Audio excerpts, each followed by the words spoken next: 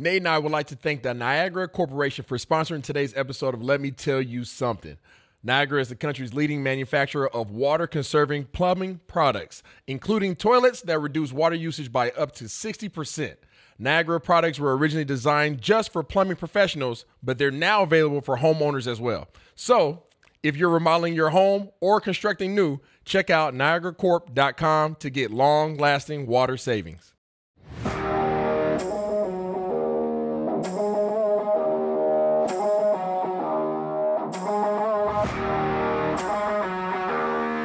What's up, y'all? It's your boy Isaiah Standback back in the building for another episode of Let Me Tell You Something. Man, I tell you what. Yeah. I tell you what, man. How are you doing today? Just tell me how you doing, man. Tell the world how you doing. You know what? I'm doing good, Nate. You know why? Right. I woke up. Yeah. You know, I woke up, Nate. Everybody don't have the opportunity to say that. That's so I right. woke up. Wow. I'm healthy. Body's a little beat up, but it's beat up because of the grace that I had of the career that I was able to have. Right. The athleticisms. Yeah. So I'm happy, man. My family's good. I got a house. I got food. Got transportation. Got jobs. Wow. I mean, what? But why would I complain, Nate? I mean, we can always find something to complain about. Right. But why? Yeah. I'm along those same lines, man. A lot of people tell me sometimes, ask me, how you doing? I'm doing great. And I've had friends ask me over the years, man, every time I ask you that, every time you say, I'm great, I'm doing fine, I'm okay. Do you ever have a bad day? I say, I have bad moments, but never a bad day. Tell the people about that, Nate. Well, how is it that you can have bad moments and not have bad days? People help people understand conceptually what that means. What are you getting at when you say that? I've been like this all my life, but I've just over the past few years, I understand, I've always had grace. That grace you talk about, waking up, God. Yes, sir. And so that grace, I've always felt it was always something there bigger than me, and wanting something to be better. I mean, you get in arguments, you get in difficulties, you may have financial situations, but that right there shouldn't dictate what radiates from you, that bad moment, that bad time, that's why you have the ability to think. I tell people, if you have the ability to think and reason, and you surround yourself with people that are intelligent, but most of all, calm people, you can figure out a whole lot of things. And what you can't control and what you can't take a hold of, you get at the God. But what you can control and what you can take a hold of, you grab it, you concentrate on it, you work through it, then you move on. That's why I never had a completely bad day. I like that. Yeah. I like that. And see, along those same lines, Nate, I kind of had to self-check myself. You ever had to just self-check yourself? Yes. I have a little self-check from time to time, Nate, because I was being ungrateful for my health and my body. And I had to make a decision last week. Mm-hmm. I was like, you know what? I can't just rely on the grace that God's given me in terms of this temple that he's given me, this body. I have to do the best I can with this thing. Right. And I got inspired. I was like, I got to start training myself. I train a lot of other people, but I got to start training myself again. So I started doing a little something every day. All the things that I preach, I had to start really just doing it myself again. Right. Not that I have never done it before, but I had to remind myself. Mm-hmm. It's one of the hardest things about transitioning out of competitive sports, I'm sure you very well know. Yes, sir. There's nothing that compares to that competitiveness. That's right. Nothing at all. That's right. When we were training, not working out, Nate, but when we were training, the whole thing, at least that I can speak for myself, that drove me to eat well, that drove me to lift and work out hard, was in preparation for beating that next person that I was going to compete against. That's right. That's what drove me. I visualized myself kicking somebody's butt. I visualized myself manhandling somebody, running faster than somebody, just fully dominating them. That's what drove me when I was doing my training. Wow. And when that's gone, Nate, when that's gone, it's like, what the heck am I like for what? Like, you know what I'm saying? Like for what? Like I work in the gym all day, every day. You know this. Yeah. And I love motivating and getting other people right and helping them attain their goals and using my experiences to benefit them and their journeys. But like once that fire was gone, Nate, like I had no motivation. And I see how you try to drive your kids and fill their day up with positive things. And Isaiah, I'm shocked, man. I need to lay hands on you, dog, because you right here talking about you lost that competitive edge like that for us getting yourself physically ready. You always mentally ready. You always spiritually ready, but you lost that physical. Come on, Zell. Come on, man. I see you throwing the hat up and trying to get Zeusy, like, you know what I'm saying? Look. What's that shirt say, Nate? You versus. That shirt says you versus you. Wow. You versus you. Wow. And that's what I had to start reminding myself. I'm like, you know what, doggone it, Isaiah? Like, this isn't about, I'm not an aesthetics person. Right. I don't care a whole lot about the aesthetics. Right. But as we're working in this media space now, right? You and I both are on the platform with the Cowboys, and I'm trying to level up and hopefully see some other opportunities down the road. And one thing I noticed, I was like, all the cats that I look up to and admire in that space have changed their mindset to be driven by their appearance. Right. And now this body, this temple that they have, you know, speak on like Shannon Sharp. Right. Shannon Sharp's all in the news right now. Right. Shannon Sharp's he was always a genetic specimen, as you very well know. That's right. But he's more jacked up now physically, you know, talking about being Diesel, than he was when he played. Yes. But I started thinking, I'm like, that's his playing field. The media is his playing field now. So, like, he's preparing for his on-air presence. Wow. And to your boy, Neon Dion, look good, feel good, play good, right? Yeah. Look good, feel good. Dress good. You know, and perform. Yeah. Yeah, dress good and perform, you know? So, I watch him. Who else was I watching? I mean, like The Rock. Yeah. I take some inspiration from The Rock. I'm like, well, what the heck this dude? Well, I know he's getting paid to be big and swole because that's his characters most of the time. But he's preparing. He gets himself up at 3, 4 o'clock in the morning and gets after it because he wants to look good on air. He wants to look good on media. So I'm like, all right, I got to figure it out, Nate.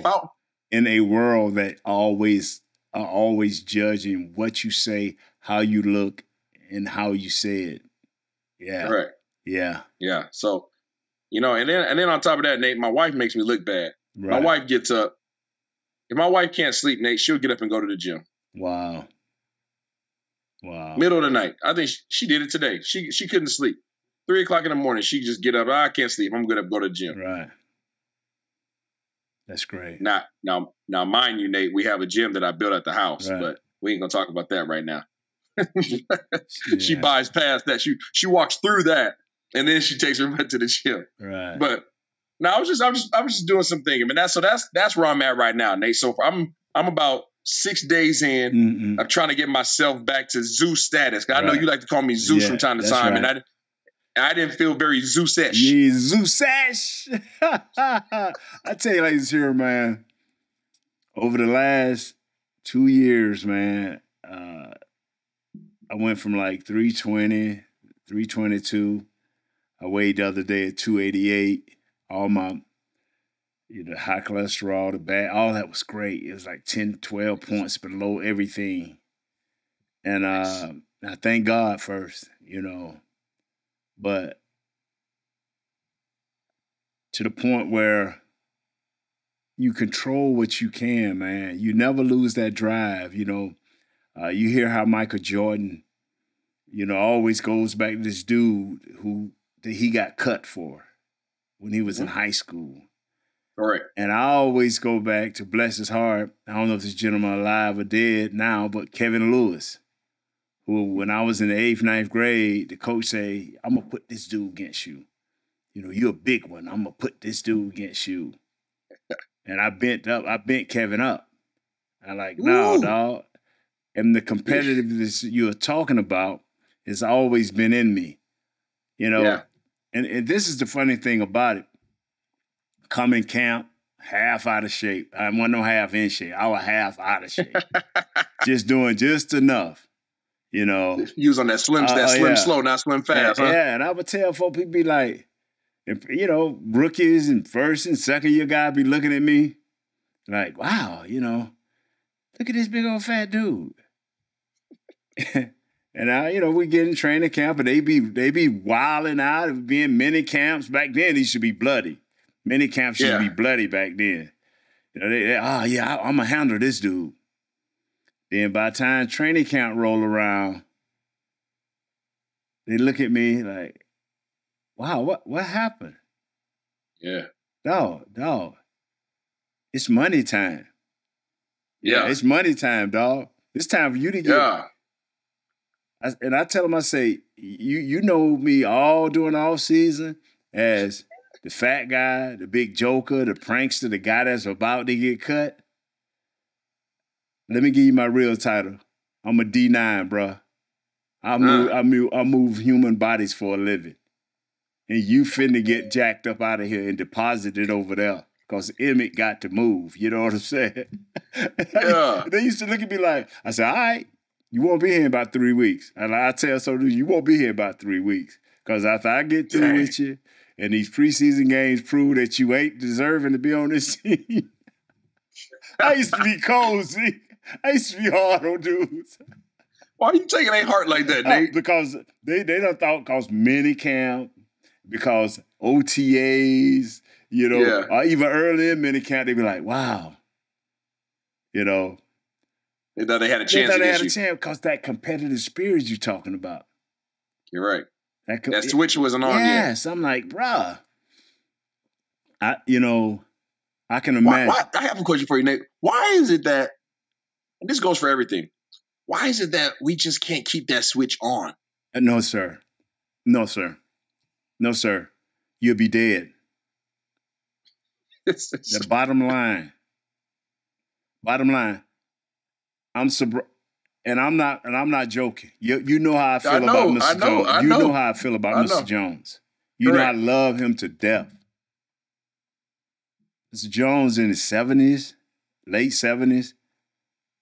I wonder how some of these dudes are still alive because of their drive.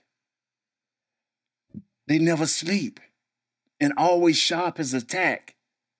I probably wouldn't be, if I had that same drive that I had at certain points in my career as a football player, if I had that switch on all the time, I'd be out of control, bro. I'd probably be sitting there babbling. You'd be like, Nate, calm down.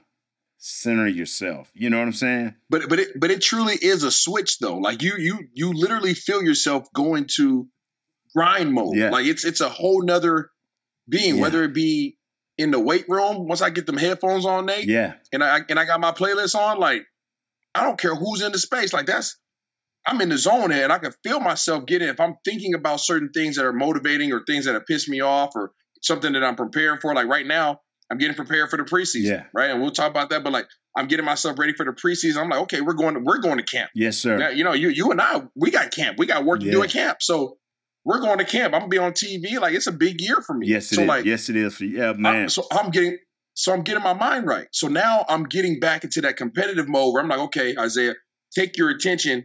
You're not running around and running away from men in tights. You're not hitting people. Right. You're not slamming people. You're not running past people. But your competition now is everybody else that's on TV. Right. And if that's where you want to be, then get your body right so that you can present yourself in the best way possible. So that's where I'm at, Nate. So when I'm in the weight room now, I'm just Now I'm back. Now I feel it's different, right? There's times where I just lift weights and it's like, okay.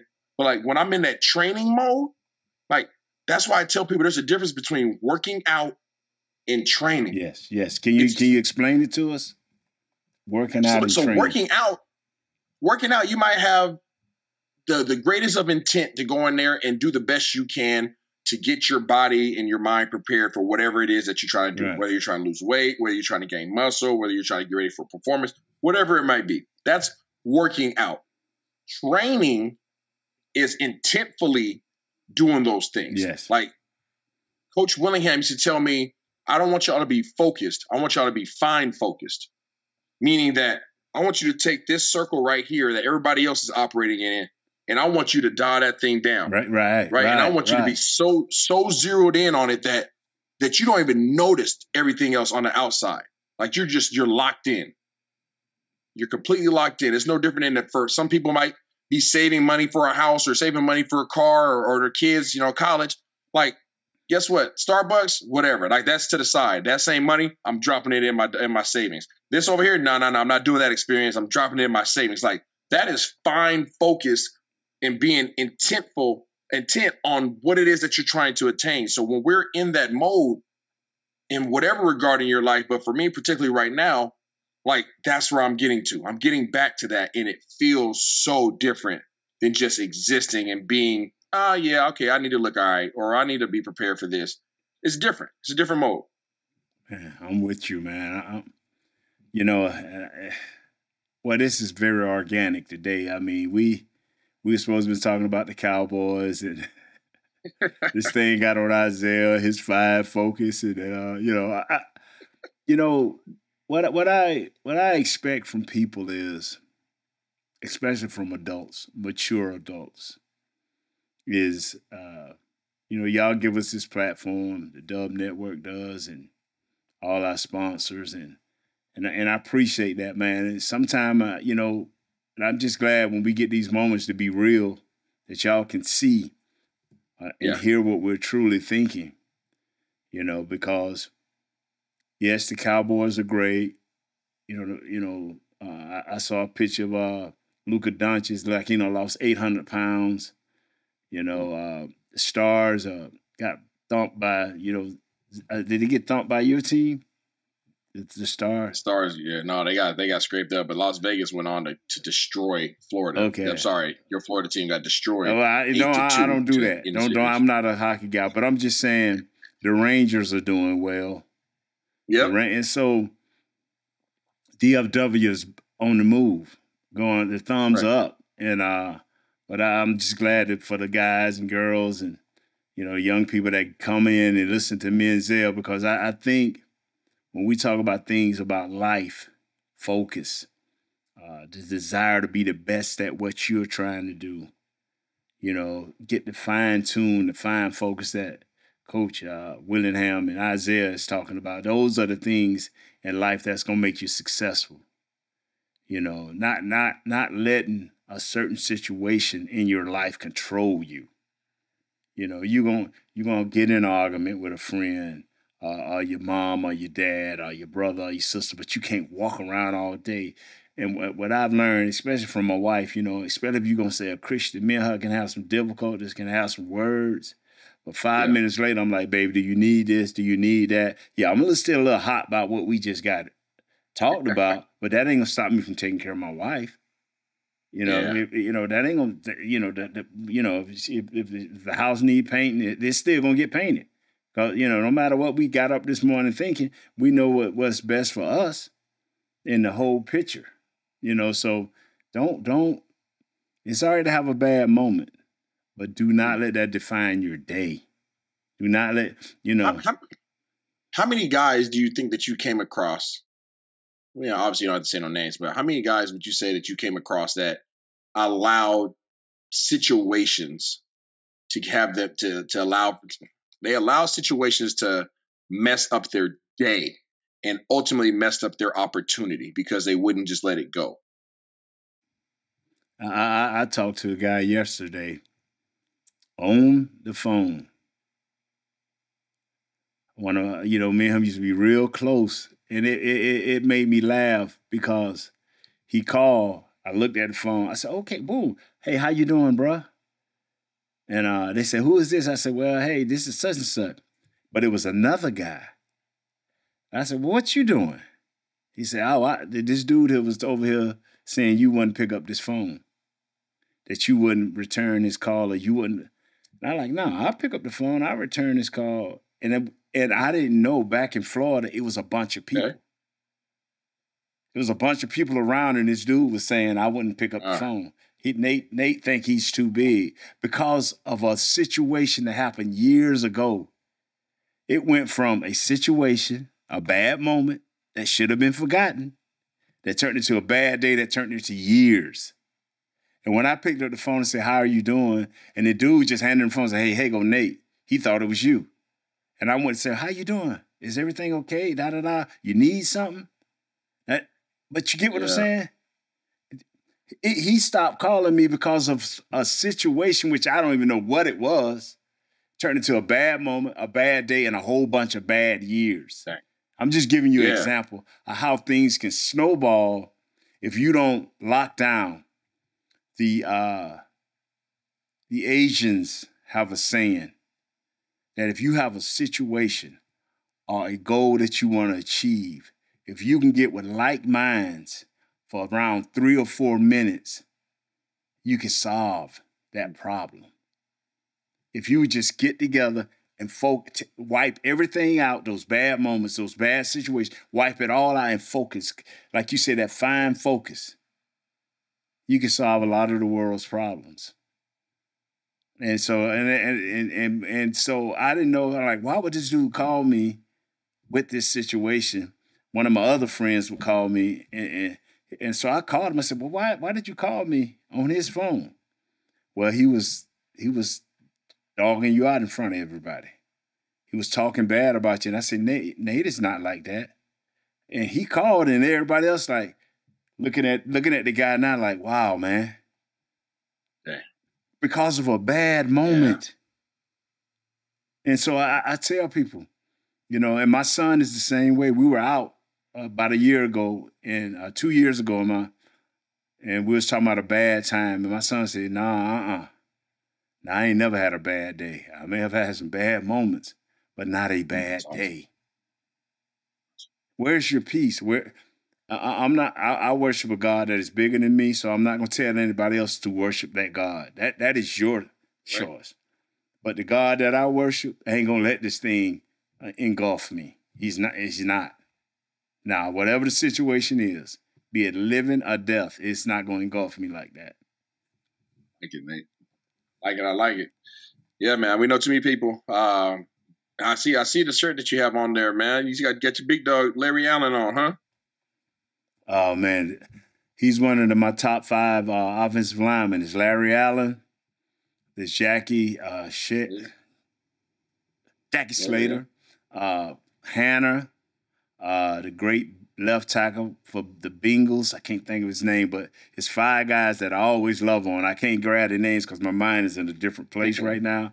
But Larry Allen is one of those guys. How different was that dude, man? We used to call him the Weebler. He will wobble, but he won't fall down. You couldn't knock him off his feet. You couldn't get him out of line. And then the thing about it, he was so strong that if you, say you arm over him and you think you about to get past it, this dude was so strong and so balanced that he could stick his hand out in your chest from the side and pull himself back while pushing you back to get back in line with you. Oh, I done seen Larry do some incredible things. I've seen where Charles Haley would beat him. Then the next play, Larry would lay hands on him. Charles is just like, "Hey, man, I'm through practicing today." Because, see, Larry ain't going to forget. You may want to stop, because it's one-on-one pass rush. You may want to stop, but Larry waiting to get you in practice, the whole practice, he's trying to get you back. Nate, so when we just finished talking about, Larry said he gonna have a bad moment, but he ain't gonna have no bad day. Nah, man. Nah. Larry Allen was one of the, I remember him as a rookie. And he just, you knew he was special because, like I say, man, he would look at us. He wouldn't say nothing. He just have his dip in. He wouldn't say nothing. And he'll be watching us. And you'll tell him something. You only had to tell him once. Because he was learning, man. And by the time he started his second year, him and Big E on the same side, man, I'm telling you, if Big E wouldn't have hit that wall, them would have been Hall of Famers, bro. Together, paired together. Big E just barely missed that all-century team. Larry Allen, man, Larry Allen played everything except center. Everything except center. That's just because he probably didn't want to. This dude had feet. He had explosion. He had IQ. He watched film. I remember a dude I can't think of this young man's name from New Orleans. Boy, he beat Larry in a game. Man, we came in and coach was telling Larry, he was just kind of talking to Larry, And man, I looked over there, man, Larry was crying. I'm like, what's wrong, Larry? This dude beat me, man. I need to play him again. I'm like, oh my God. Yeah. He wanted to play the dude again. I'm like, man, if we'd have put that dude on a jet, he'd have probably went up in there in the New Orleans, man, and snatched that dude up out of his shorts, man. He was hot. I was like, wow. Off of one sack. One sack, dog. Some cats is built different, man. Yeah, he was built. Yeah. He telling you, Michael Jordan, Larry Allen, like I said, Jackie Slater, John Hanna, guys like that.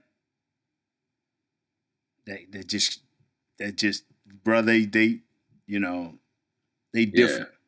If there was one other person that you would say that was as physically impressive as Larry Allen was, who would you even put in that same stratosphere? A Big E before he got in the car wreck. Big E changed the way we played. Big E was a rookie. He watched that his rookie year, his second year in the league. Big E, I am telling you, ask Strahan. Strahan say, should Big E be in the Hall of Fame? He'd be like, yeah. When y'all gonna put him in? I'm telling you, Big E. I was blessed, man. I was blessed to be able to play with Eric Williams, Larry Allen, Troy Aikman, Charles Haley, Deion Sanders. I mean, I love Emmett, but these guys here, these guys here were different. Yeah. These guys were different. These guys were different. Love Michael to death, but that's my boy. Would take nothing away from him. But I'm talking about top 5. You can line up anywhere. You can call any name. Top 5 Super Bowl difference-making guys because of their will. Now, Mike had that will, but he ain't had that athletic ability. Mike just outwork you. Mike just outwork you. Emmett just outwork you. Emmett was a thinker, too. But I'm talking about athletic ability, along with being a thinker, along with being a hard worker. These other guys that I named, no, dog. I used to see Deion look at a dude. Look how he lined up, Nate. Something different happened to him. Let me sit to the outside on this dude because something ain't right here. And they'll run a new route or something because he done studied this dude. You ain't thinking Deion done studied this dude. Look at that foot forward. They finna do something different. And look how he changed his feet. And he called out a play one time. Hey, reverse. And he hit it so quick, he almost got the ball before the wide receiver did. When he did the reverse, he almost took the handoff. Because he was just so the little things that he could do and see. And had the athletic ability. See, I could see something sometime, but didn't have the athletic ability to disrupt it. So I had to stay within the game plan. See, you got to know who you are, know what you can do. Yeah. Deion had that ability where he could see something. I remember one time we was playing against New York, and he got one of the first times they ever just gave out this award because they didn't have they had most valuable offensive player, most valuable defensive player, most valuable special teams guy. But they gave out another award for Deion because he disrupted the game so bad against New York. Jeez. Played wide receiver, played was punt returner, played the defensive back position that he was the best at. Deion has got to be one of the top 5 athletes in the world. People like him, Bo Jackson. Those are different guys, man. I asked the rookies at the Ricky, I don't remember what we called it. Symposium. Yeah, it was something. But I asked the rookies who's the best athlete ever between Deion Sanders, Bo Jackson, and LeBron James. I got varying answers, Nate. Yeah, but you know what? We got to see Bo Jackson and Deion. That's why we can compare them to other sports, but we didn't get to see LeBron in another sport. I didn't. Yeah. You know, like I tell people, a lot of people don't know Danny Ainge used to be the general manager for the Celtics, was a dual sport guy. You know, I saw Deion run track, you know, over Florida State. I've seen Deion do multiple things, man. And, you know, like I tell people, man, Bo Jackson could take a bat and break it across his thigh. That dude. You know how hard a wooden bat is? You know how, you know. Me, I tried that one time on blew out. I like, Lord, stop. Yeah, I told myself, stop. You got a thigh bruise for weeks. Thigh bruise for weeks. I'm mad at myself. Like, come on, man. Bo must know a trick I don't know. You know, jeez.